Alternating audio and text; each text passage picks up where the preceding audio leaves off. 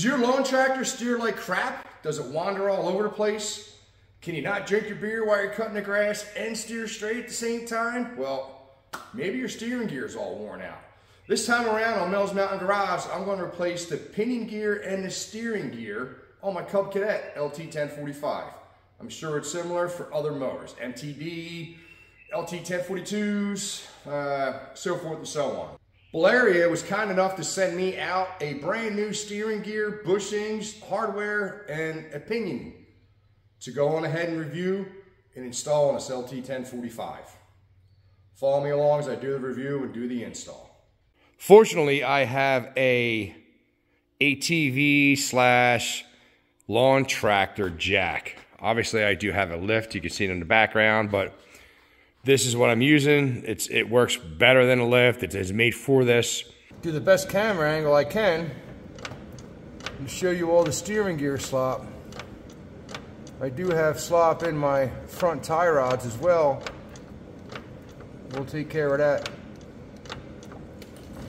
To get the steering gear off and the pinion gear off, we need to remove the PTO and pulley from the engine. Then steering links, so we can get to that bolt and that bolt, and we'll pull it all out. Please don't mind the background noise. It's raining here in Pennsylvania, so let's get the clutch off first.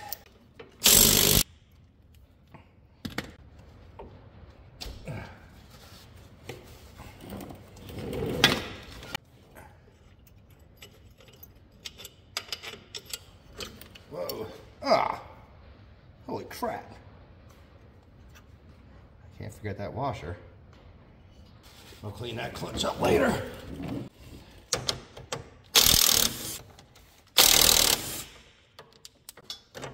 Oops.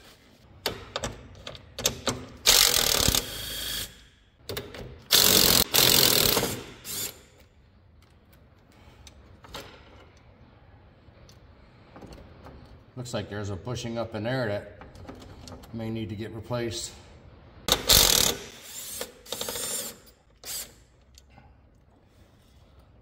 There's a nut. All right.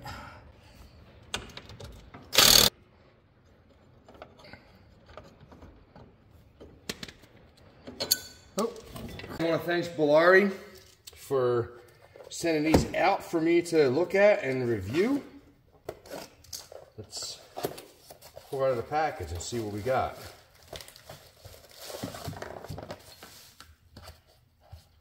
All right. Oh, well, I didn't know it came with the pinion gear, the steering gear, so that's pretty awesome. Holy smokes. Make sure I'm not leaving anything. So you can see we got a nut.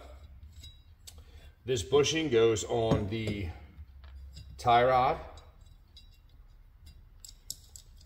Got two new nuts, two new bushings, considering the bushings on my current setup are worn out.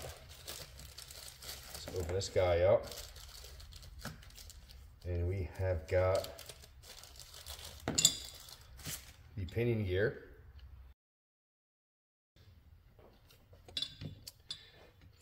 The engagement appears to be good. Boom. Look at that. The paint or powder coat is really nice. Teeth are nice. I got nice shoulders. Good bushings. It is still kind of cold here in Pennsylvania, so I'll probably put these in some hot water just to ensure I don't break them. You got the components laid out side by side, or front to rear as the camera angle shows. Here's our new item and our old item. New gear, old gear. Here's our newer pinion gear and old pinion gear. Here are the bushings. You may be able to see that the bushings are slightly different in design, with the old bushing having a complete shoulder all the way around, while the new bushing does not. Whether that's an improvement or not. I'm not sure. We did get one new machine bushing spacer. Now it is the same size for the pivot point and the slide point as told by the old ones. We do have new nuts. They are not flange nuts, though they appear to be lock nuts. No, they are not lock nuts. The OG nuts are flange nuts. That would go right up in here and help hold this bushing in. I may reuse the old flange nuts. Excuse me, quickly, for the sake of measurements, the old one is 0.62 inches. The flat washer part is 0.09 inches. Overall height is 0.30. This one is 0.31. The other old one, the new one is 0.31 inches. That flange is 0.62 inches. So the bushings are the same. The pinion gears, the replacement is 0.56. The OG is 0.56. This one does have some wear. I'm not sure if the lighting, I'm sorry about the lighting here, people. And finally, the thickness of the gear. Take into account the paint and or powder coat will increase the thickness nominally depending on how many mil it is. This is reading 0.20 inches. The old one, let's find a clean spot, give it a fair shake. 0.17 inches, and our stud where the steering linkage is attached to, where that plastic bushing rides, says 0.36 inches. Again, this one's got a coating on it, so it's bound to be thicker. This saying 0.40. For the pivot hole, 0.62.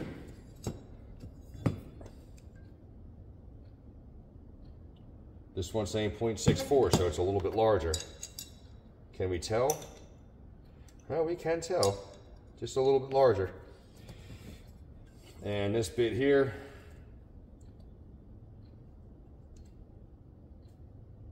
.68.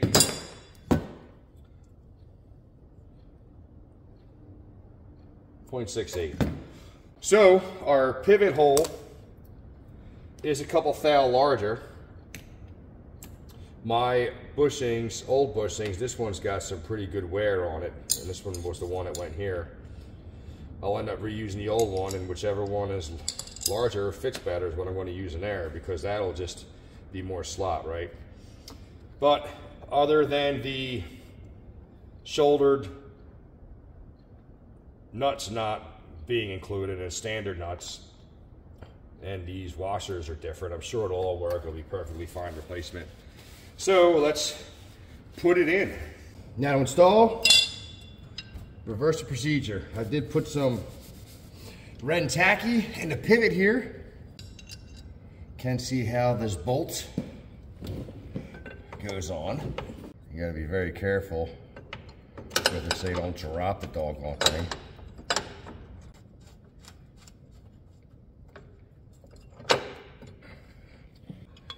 Let's do that.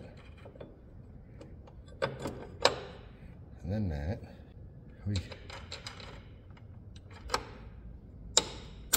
There you go. There it is. Everything's nice and new.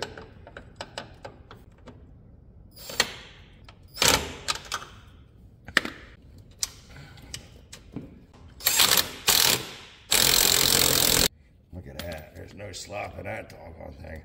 Wow. Perfect.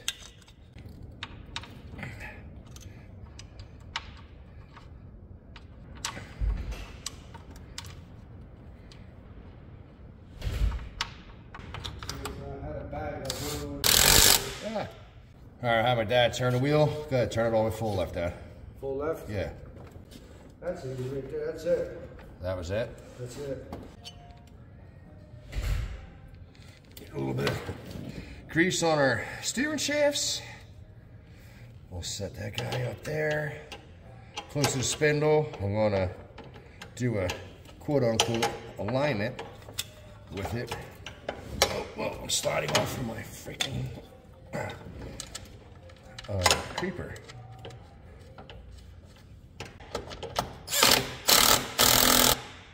There you go. Perfect. That's tight. Steering gear's got two pinholes. They'll line it up to make sure your wheel's straight.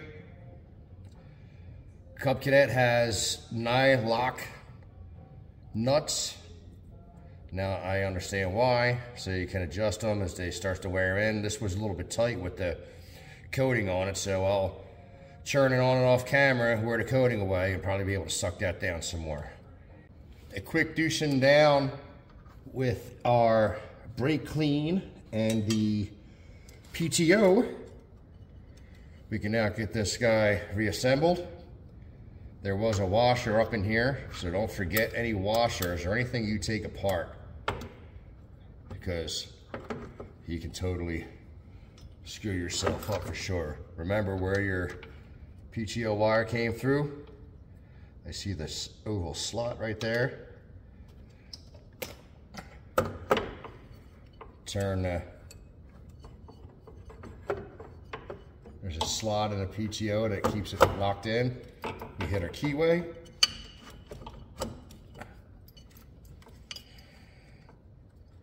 Nothing hits, nothing rubs, nothing's going the wrong way. Perfect.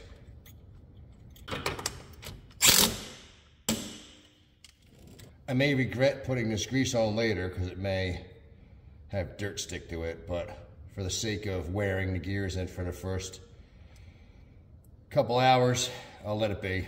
Afterwards, I'll wash it down, maybe put some dry lube or something on it. Wheels are locked in the lift. New steering gear is on.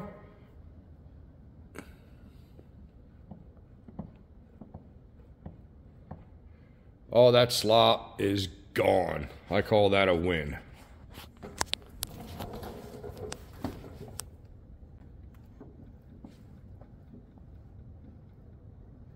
Well, that wraps it up. That was semi-instructional. I know it was hard to follow along. I don't have an additional hand, an additional cameraman to get possibly better angles, but you get the gist of it. I can tell you that I've cut some grass already. I've already run the mower arounds. We've got 15 acres here on Mehl's Mountain Garage, and it was a drastic improvement. My old gear and pinion gear were so worn out, and as you saw in the video, there was so much slop. I literally would have to correct constantly. I mean, it was worse than driving my 32 Ford down a mountain. I'm telling you, it was terrible. If you like the content and want to see more of it, please hit the like and subscribe. Check out my Instagram at Mehl's Mountain Garage. Leave me some comments, suggestions, good or bad, in the comments below. As always, I'll leave the links to the parts that I used and to the storefront of the company that sent them out to me. I appreciate it.